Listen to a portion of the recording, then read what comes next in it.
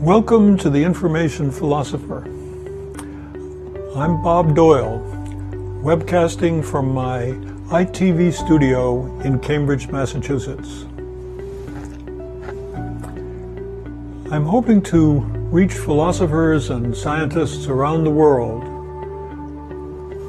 to help solve problems in philosophy and physics, in biology and in psychology.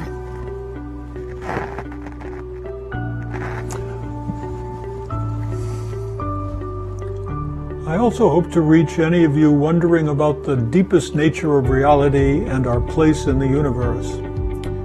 We live in the information age, but I find that very few philosophers or scientists understand the nature of information, which I think is an abstract quantity that I will claim is the stuff of thought.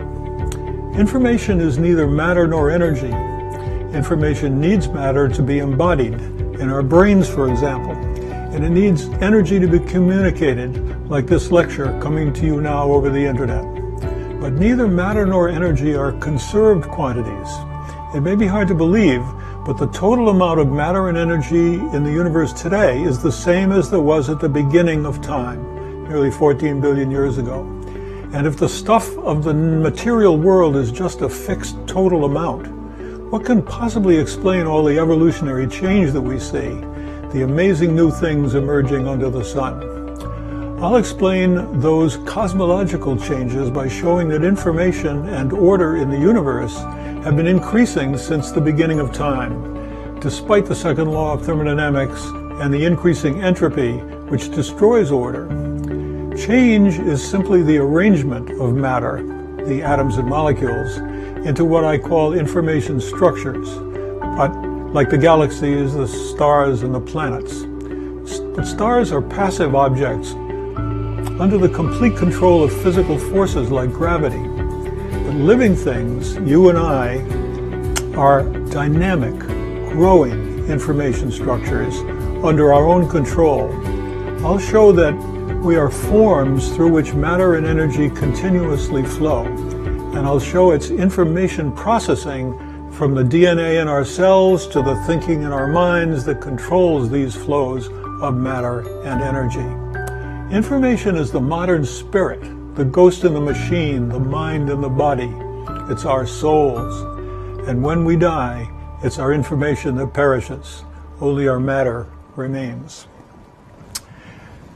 Okay, that's my standard introduction, and I'd like to tell you now that this is my very first webcast of a series of lectures that I hope to do every weekday with different topics on different days. See if I can bring this up. Take a look at this one and change this one over to... I can't really see that, so I'll turn that one off for a moment. I will tell you that on Mondays each week, I'll be speaking on great problems in philosophy and physics, based on my book published last year called Great Problems of Philosophy and Physics Solved ?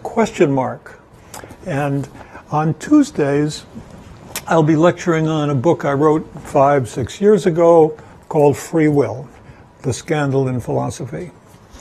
Then on Wednesdays, what I'd like to do is talk to you about one or more of the philosophers and scientists that I have written about on my website. Here's a look at my website.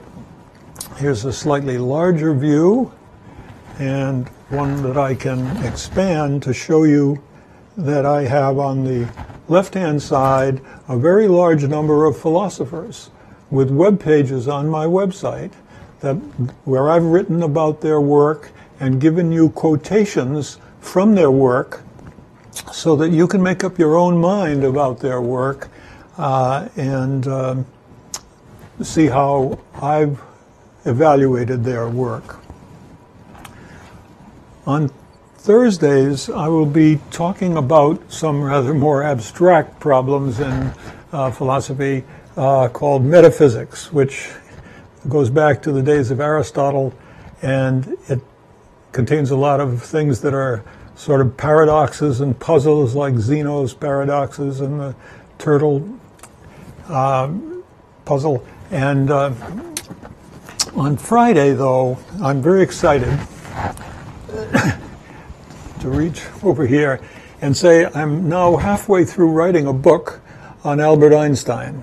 My argument is that Einstein invented or discovered most of the important issues in quantum mechanics, and that's not appreciated, least of all not appreciated by most physicists, including the ones who get the credit for being the founders of quantum mechanics, like Werner Heisenberg and Niels Bohr and Paul Dirac and other great thinkers, all of whom I've studied, and I will be able to explain to you what I think they do and what they did, but they do not, in my view, appreciate what Albert Einstein did. So I'm hoping to write a rather long book about Einstein, his contributions, and talk to you about them in my Friday lectures.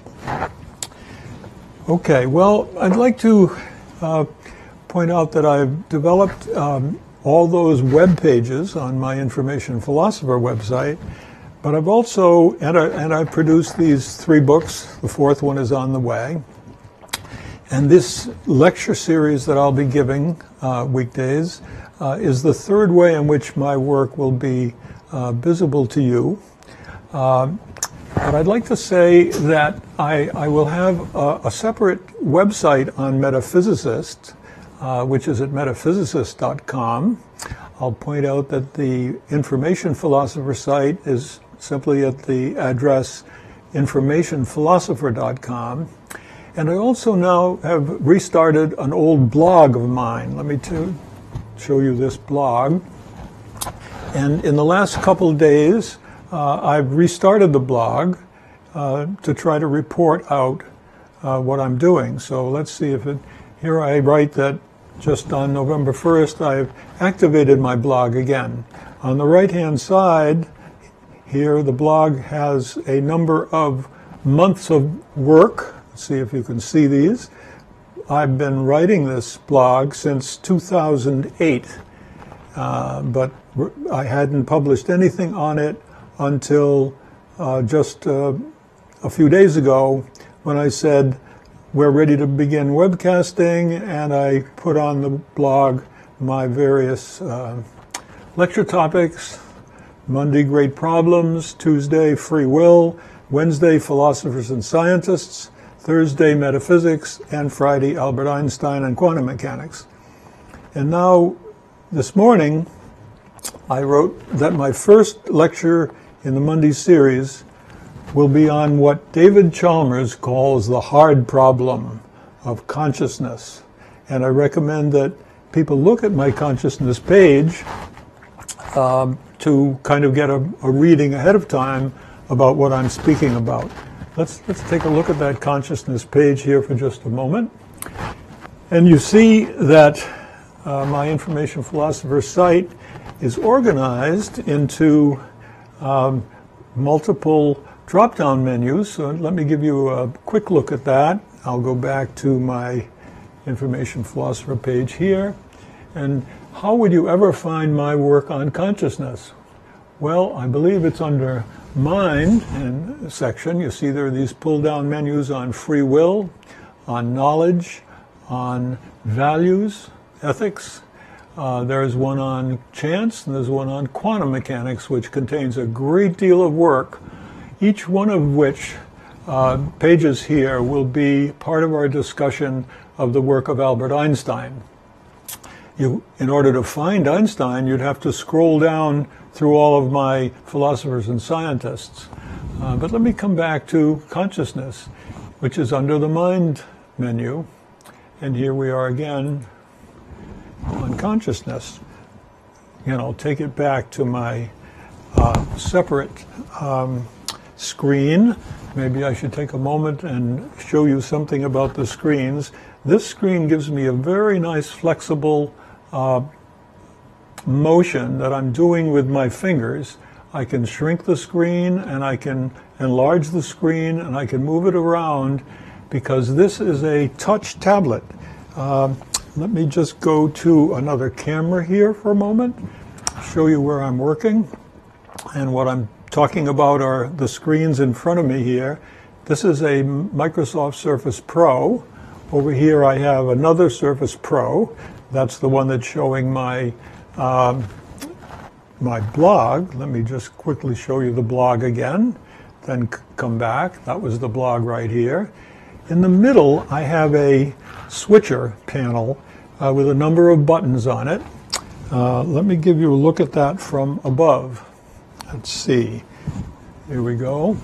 So now I'm giving you a view of how I'm working in my ITV studio, which I have designed and built working over the last 4 years with my grandson Carter, and putting the whole technology of what I call an internet television studio or webcasting studio into a suitcase for various organizations that I've been helping to get into this new area of webcasting.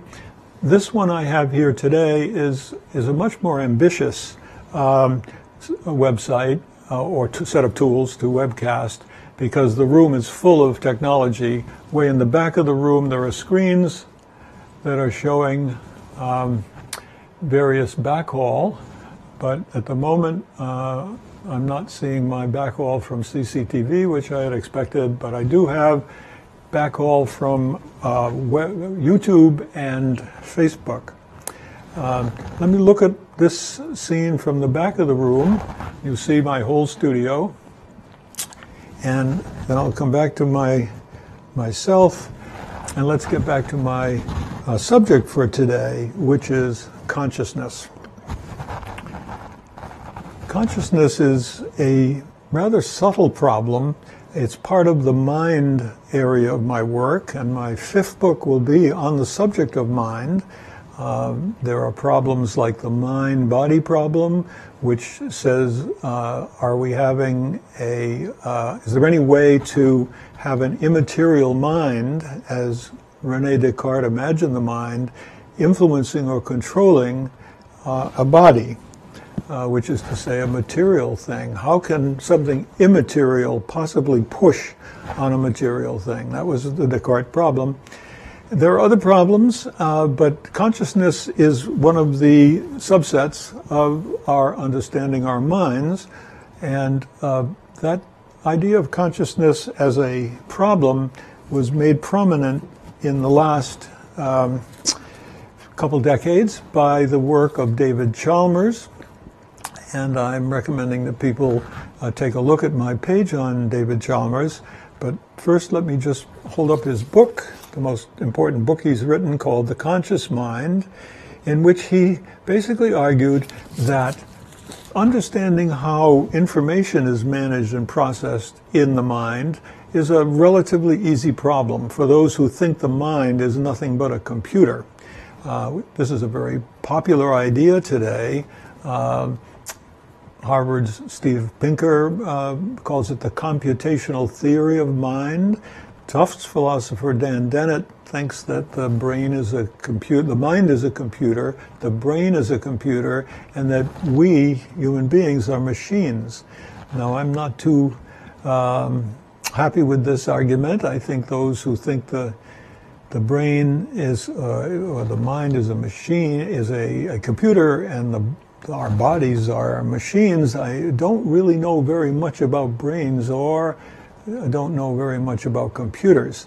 I myself have done a lot of work in computers, invented a few computer-related things like electronic games and the first desktop publishing program. I've done a lot of computing, and some of it lies behind my ITV studio, and I totally disagree, because the human mind is a phenomenal machine, if we were to call it a machine. Instead, it's really an organism, an organic system, a living system, who has capabilities to do computing and especially thinking and recovering its memories about its past experiences, which makes it a very complicated system, and it's an insult to compare it to our computers, as powerful as they are today. At any rate, in his book, The Conscious Mind, what David Chalmers showed was that, or claimed was, that whereas computational models of the mind are not that hard, the thing he calls subjective experience, the consciousness of that comprises our feelings that we have when we're having a certain experience, that he called, quote, the hard problem of consciousness. And let me turn to David Chalmers for a moment. And just scroll, let me come to show you what I'm doing. Come here, we'll just scroll down and see if we can find Chalmers here. And I hope you'll be able to learn to drive around my website in order to see any of these philosophers, and many of their works may not be available to you. So what I've done often when I put up a website, a web page on someone like Chalmers, is to give you videos of some of his arguments taken from the YouTube, and sometimes significant excerpts from his books, so that we see, specific things he says, so that you don't have to have at hand his books.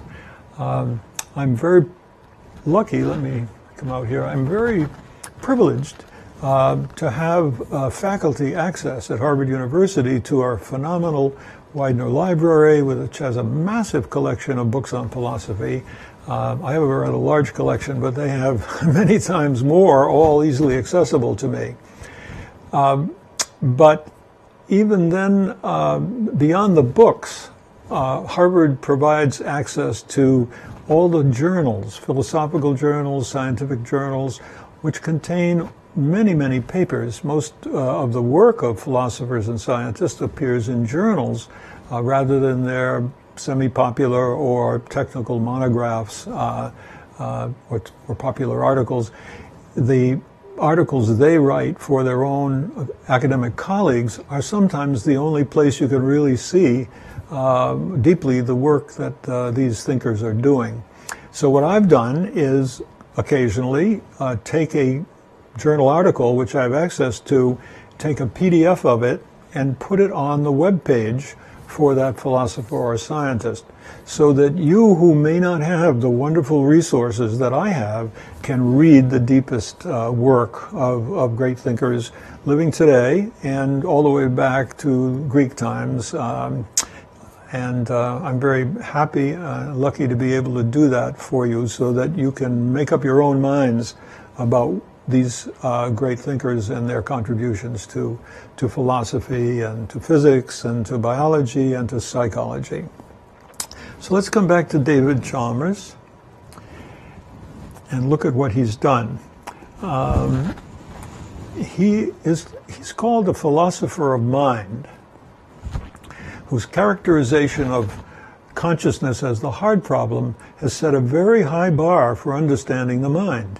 He says that the problem of quantum mechanics is almost as hard as the problem of consciousness. Well, I beg to differ.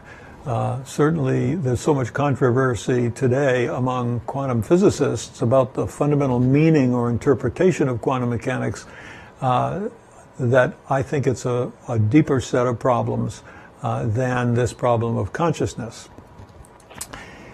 Chalmers describes his position as a naturalistic dualism, also known as physicalism.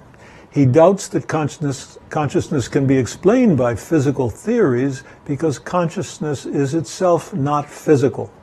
We only partly agree with Chalmers because all experiences are recorded in our minds, and I believe they are reproduced as immaterial information in both conscious and unconscious playback of our experiences. This is then a dualism, as he calls it, but I would like to refine what he says. The dualism is not, as René Descartes once thought, two kinds of things going on: a physical body kind of dualism, a material aspect, which Descartes famously called the res extensa, the things that are extended in space and time. On the other hand, in Descartes' dualism, there was what we call the res, amazing, cogitans, I guess was his phrase. Cogito is the word for I think, and Descartes was imagining thinking was going on with a different substance, which basically one could say was another kind of substance, which is what we use to do our thinking. But more correctly, today, David Chalmers, I agree with him on this, is that the dualism we have is what he calls, and we all call, a property dualism. That is to say, we have matter, material, and energy, which is a form of matter, according to Einstein's E equals mc squared, and the universe contains of matter and energy, a conserved quantity, as I pointed out at the beginning. And there is, in addition, something else called a property of this matter. And if the property is simply the arrangement of the material into what I call information structures, then we can agree. I can agree with Chalmers that we do have a property dualism. Now let me see. Let's listen to David Chalmers talk about the difference between a substance dualism and a property dualism.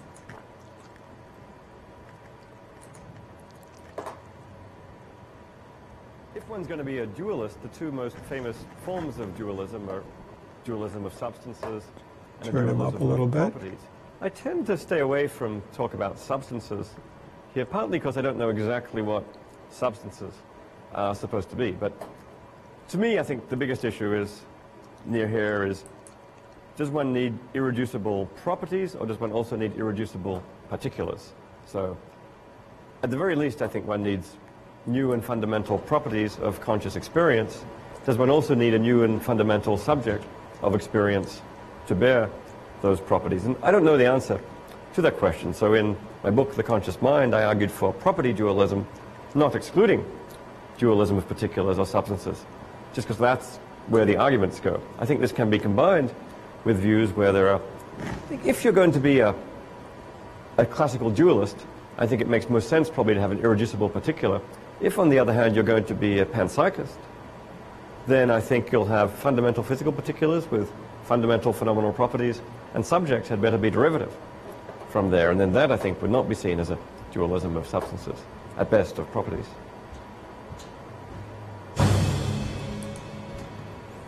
So what we just heard Chalmers say, and I'm not sure I got his sound level up high enough for you, and in the future I will try to get that higher, and also to turn on his closed captions when there are closed captions.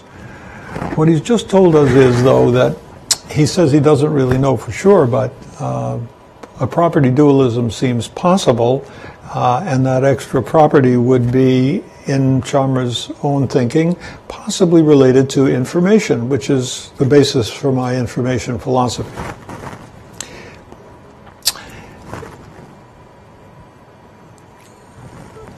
So I'll come back to my page on Chalmers, and he says that the idea that materialism as a monistic theory of the complete contents of the world, and this is the idea that many materialists have, some call themselves physicalists, is the theory that there is nothing but matter, and that the world is causally closed. This idea, according to Chalmers, is false. And we agree with Chalmers and believe that the reductionist arguments of Jaegwon Kim, a Brown University philosopher of mind, can be shown to be wrong. And the reason it's wrong is that Chalmers says in 4 steps, in our world there are conscious experiences. And now this can be debated. Let me enlarge this page just a little bit so you can see this a bit better. It can be debated because there are many thinkers. Let me present one of them here to you for a moment. Here is Tufts philosopher Daniel Dennett, whose book Consciousness Explained is famously retitled by his critics, Consciousness Explained Away. The notion being that if the world contains nothing but material, then this notion of a separate dualistic world of the mind is just an illusion. And Dennett is one of the strong voices arguing for consciousness as an illusion. He also argues that free will is an illusion, except that he modifies it to say that he identifies free will with moral responsibility. Oh my goodness. Yes. All right. So what we have, let's look again at Chalmers' points. He then says, and this is quite radical, there is a logically possible world physically identical to ours in which the positive facts about consciousness in our world do not hold. This is his notion that there might be another type of world in which there are beings who do not have consciousness or any internal thinking going on. He calls them zombies. So facts about consciousness are facts about our world over and above the physical facts. And so materialism is false. Chalmers suggested that his dualistic non-physical element, he calls it, might be information. And I do agree with this argument. So coming back, if there's another aspect to our world that is not matter, I say that other thing could be the arrangement of the matter, the pattern in which the matter is arranged. Some things are void, include no information, they're purely chaotic. Imagine something where you can't see anything going on, it's just a haze of clouds of dust, whatever, no structures of any kind, no information. In that case, we would say there is matter, but there isn't much information structure that we can see, and information is strongly related to our ability to see it and to represent it and to describe it to others, to communicate the information about things in the world to another person. We must first have it in our own minds in the form of information that represents the world. Then it's embodied in our mind. Otherwise, it's just an abstract set of bits, data bits, in modern terms of information science. And then when we communicate it to others, we turn it into a stream of energy, like the energy that I am generating as acoustic waves that are going into my microphone and then out over the internet digitally and being reproduced on your computers or smartphones. Matter and energy are needed to embody information on the one hand or to communicate it to others, but the information is neither the matter nor the energy. It's something abstract.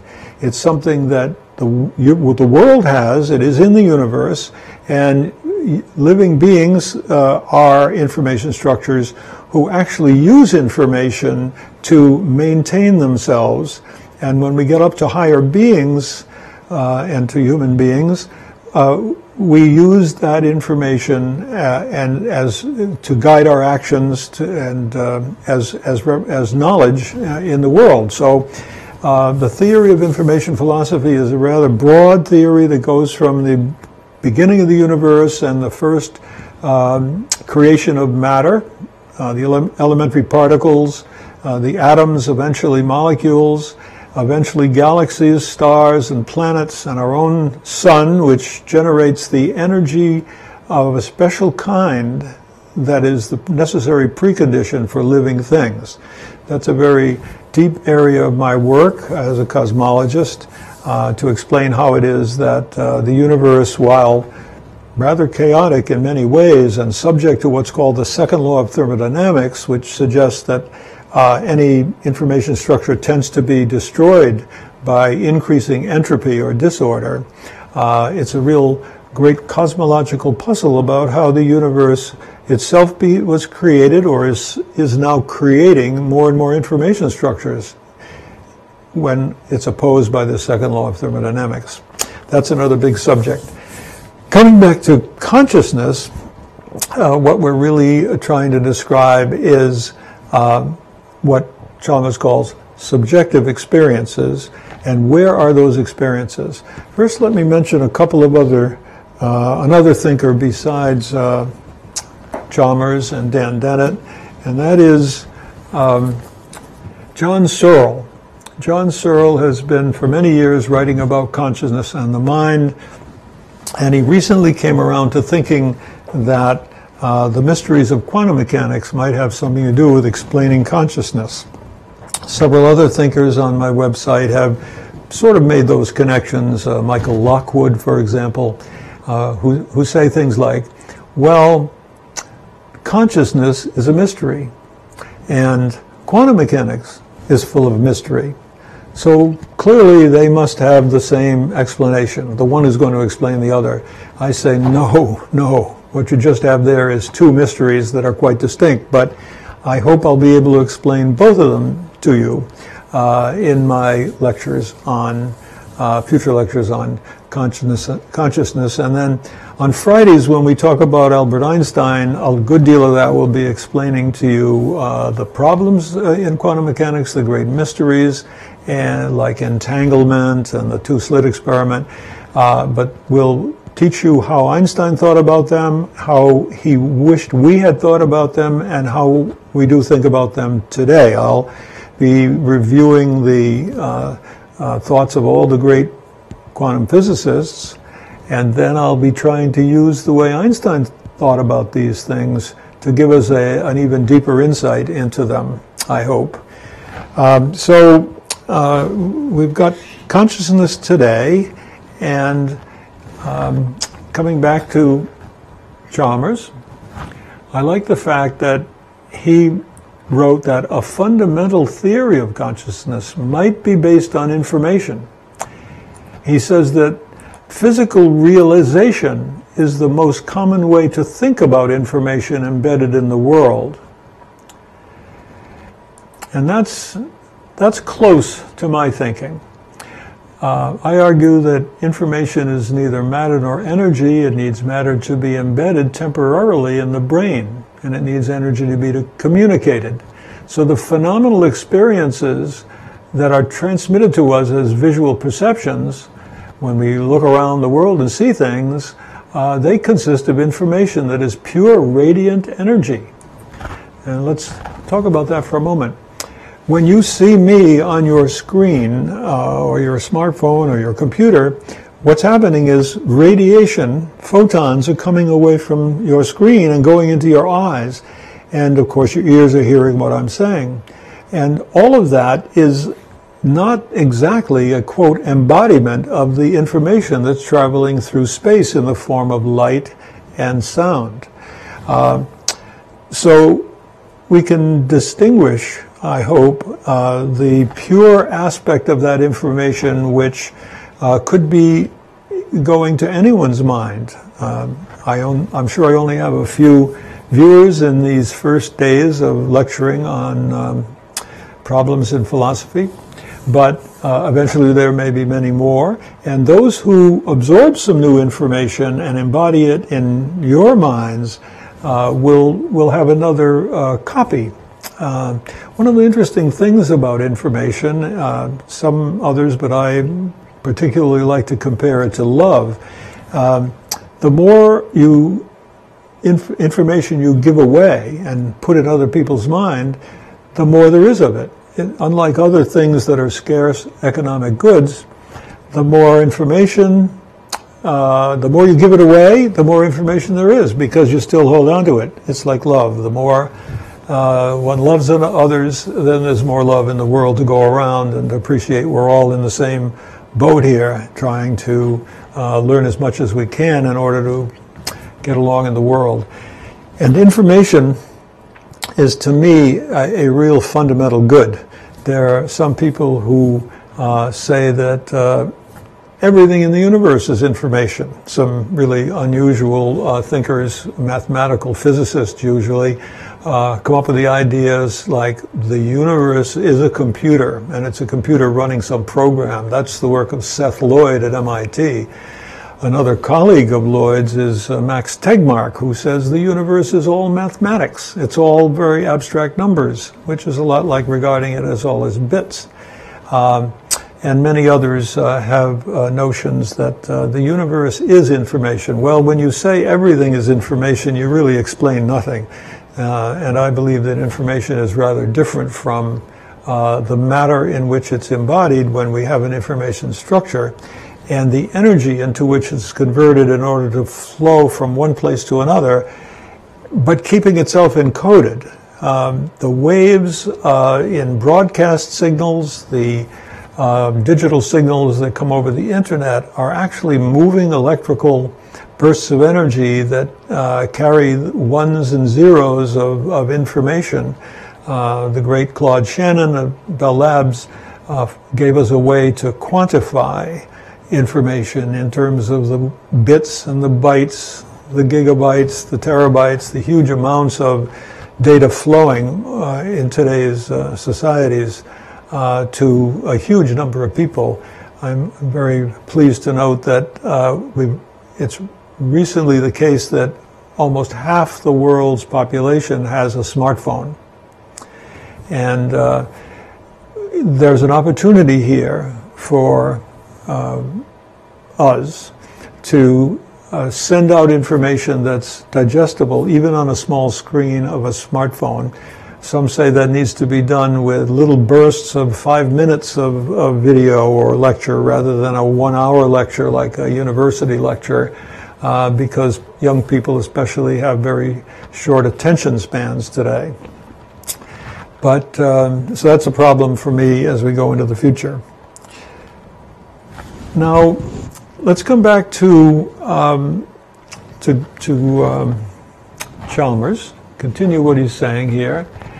And he basically understands that information, pure information, the stuff of thinking of the brain as just computing, is far from the kind of thing we have in an experience, a past life experience. And so I've basically developed the notion that our minds consist of what I call an experience recorder and reproducer. Let's see if I can open this link in a new window and see if it takes over the screen. Indeed it does. Let me just back up a little bit in terms of size. So my model of an experience recorder and reproducer is an information model for the mind, but it's not the very familiar computational model of the mind that's popular in today's neuroscience and cognitive science, the software in the brain hardware. There's a great deal to do, we agree with, but we see the mind as immaterial information, but we do not think that man is a machine, and we believe the mind is not a computer. Basically, the idea of a recorder of experiences, we came out of the notion of asking, what's the simplest primitive mind that would need only to play back its past experiences that resemble any part of our current experience? Because remembering our past experience has obvious relevance, survival value for any organism. But beyond survival value, the ERR model touches on the philosophical problem of meaning. And we think that meaning is always to be found in any past experiences that can be reproduced by the ERR. The key thing that we put into our model, which is what makes experiences subjective, is to argue that what's recorded is all the sensations, the smells, the touch, the sights, the sounds, and so forth. But in addition, whatever accompanied that original experience in the form of emotional response to that experience, the pleasure, the pain, the fear, or whatever, are also recorded alongside the other dimensions of the senses. And now what we have is a model that says, if any experience comes along, a new experience, and it has something like, resembles in some way an earlier experience, then what our experience recorder does, upon, say, what comes in is a smell or sound, and the last time you heard that sound, something very interesting was happening. Maybe something very dangerous was happening if it was a loud, explosive kind of a sound. Maybe something pleasurable was happening if it was beautiful music, other nice, pleasant sounds. And if the current sound resembles the one from an earlier experience, that earlier experience is essentially played back because of the way information is organized in our mind. And I take the thinking about it, how it's organized, from a great neurobiologist named Donald Hebb. Donald Hebb was the first one to imagine the brain as a huge set of neurons that are all connected together with synapses that divide them into dendrites that go out with each neuron, of which there are 10 billion of them.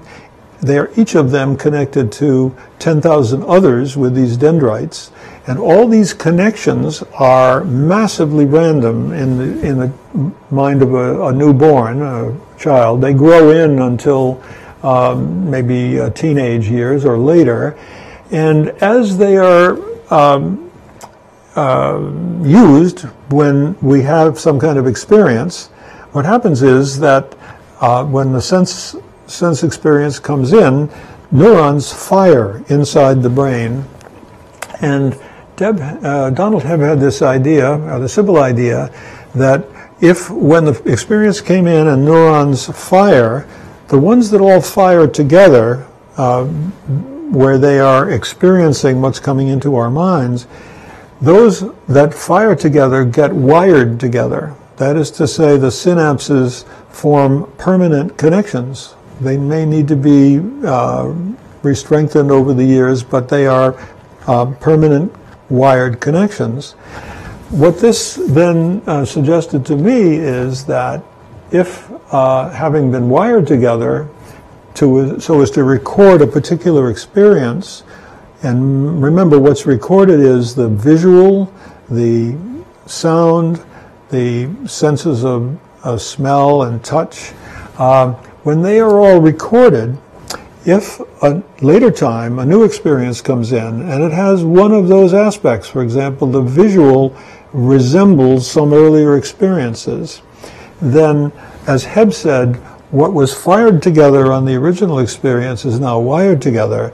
And so if one thing comes in, fires the visual memory, it will cause the other synapses, neurons that have been wired together, to fire together, which means that when presented with a small part of the original experience, the whole original experience plays back in our brain as if it's just there to remind us.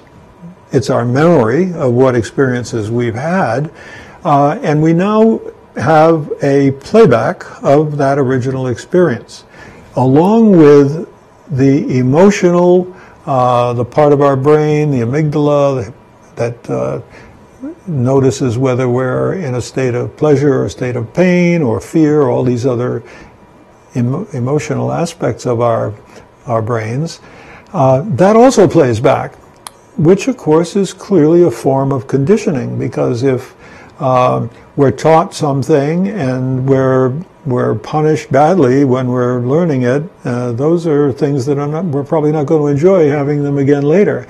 Whereas, the famous Brave New World vision of Aldous Huxley was that We could be training members of our Brave New World by giving them good experiences when they're in their test tube, even little embryo or even single cells, could be given sweets, foods, and nice things when we want them to, when they're having a certain experience. One of the silly examples was that if we wanted workers to work in the Arctic and Antarctic, we would only feed them when we made their test tubes cold.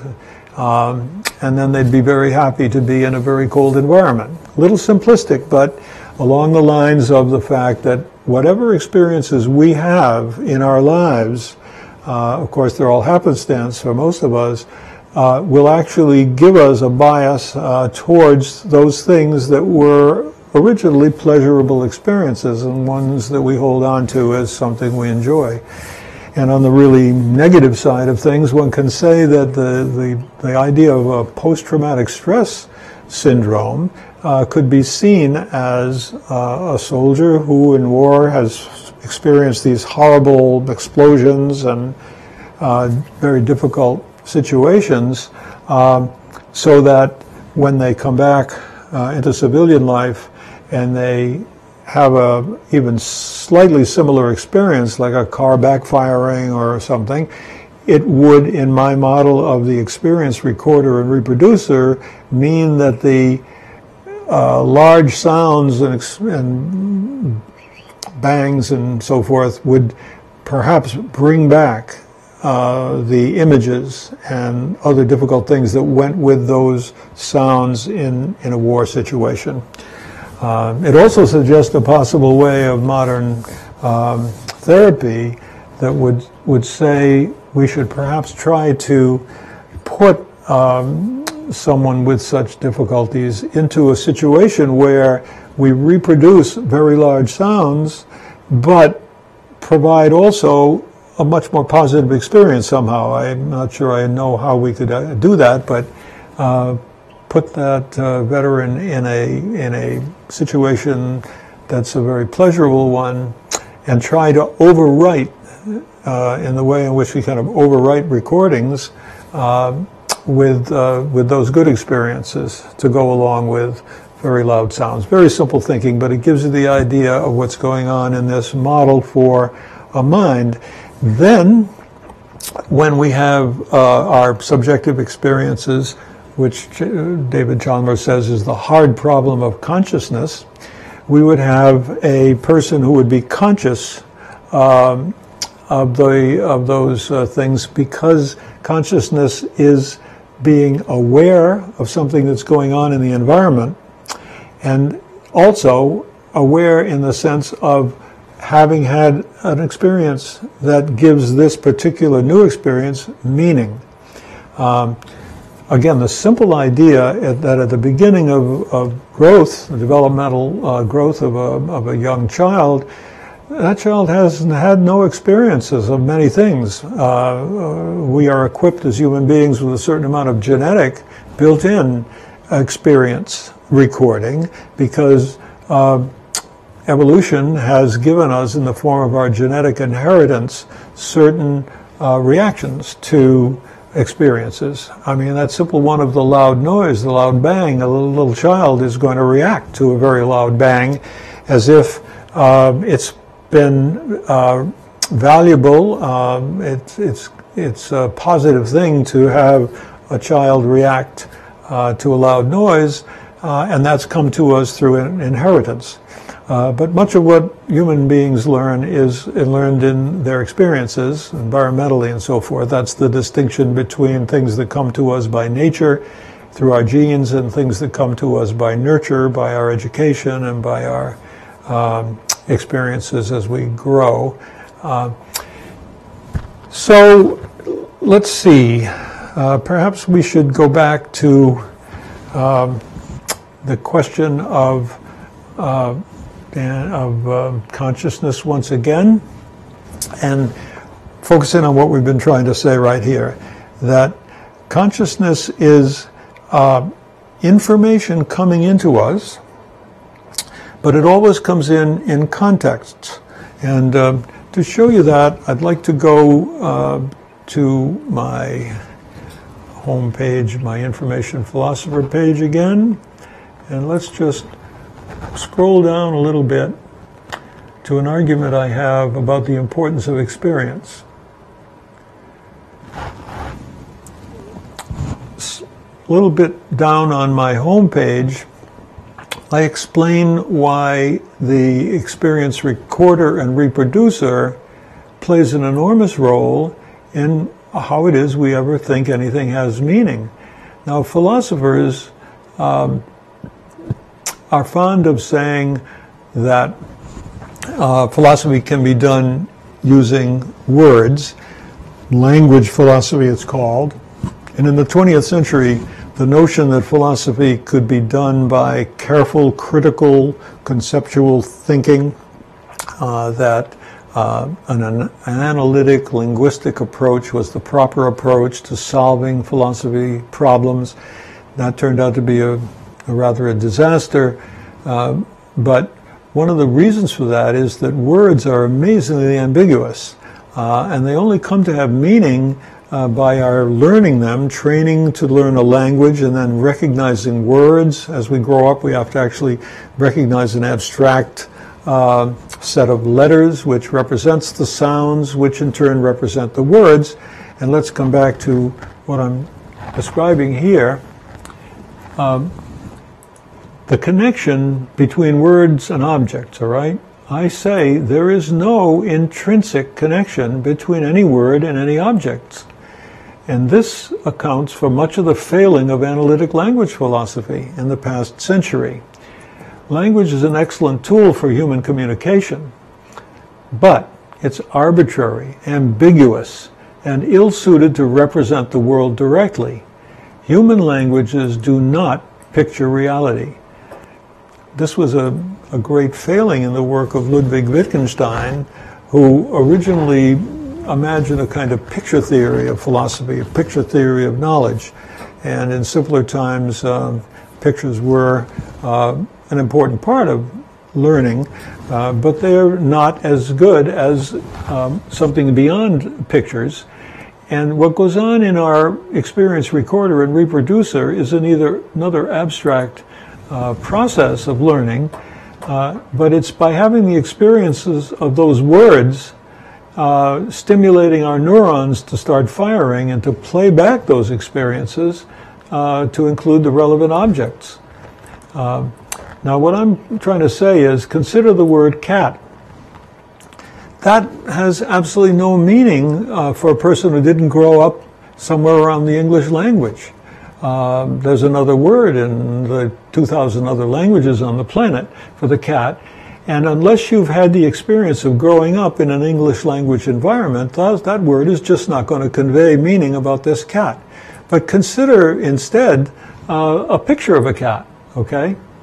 I call that an information model of an information structure presented immediately to the mind as a simulation of reality. It's experienced for itself, not through words.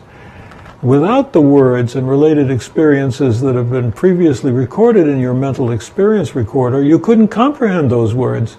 They would be mere noise with no meaning. So, summing up our thinking about consciousness, in simple, pure information terms, even a thermostat is said to be conscious by some who like to think of it as an artificially conscious machine. Much more sophisticated models like robots are definitely conscious of things going around them in order to assemble an automobile. They have to know when they're putting the soldering, the welding point at the right place in the automobile, they're reacting to the environment. And that's a large part of what it means for us to be consciousness. We're conscious of what's going on in our environment. We're taking in information from the environment. We're reacting to it appropriately.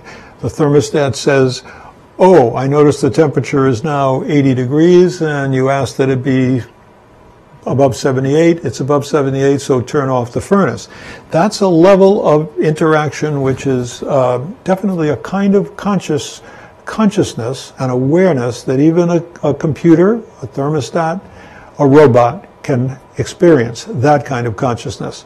But human consciousness is distinguished, and I believe it extends down to the higher animals, by the fact that it gives us also past experiences playing back in our minds, playing back so as to remind us what this experience we're having means, quote. So meaning is ultimately connected to the fact that minds, whether they're human or animal, play back related things. If it couldn't play back the related thing, like if the word cat didn't remind us of our experiences with cats, we would not really be conscious of that. We might be vaguely conscious of a word, said cat or little letters, C-A-T, but if we had not had a meaningful experience earlier, we would not find meaning here. So consciousness, which is the experience of an individual subject, is not found if there have not been many, many prior experiences which are brought back by our memories, by our experience reproducer. Okay, well, I've tried to dive deeply into this wonderful subject of consciousness, which, as I say, is one of several. Let me kind of show you.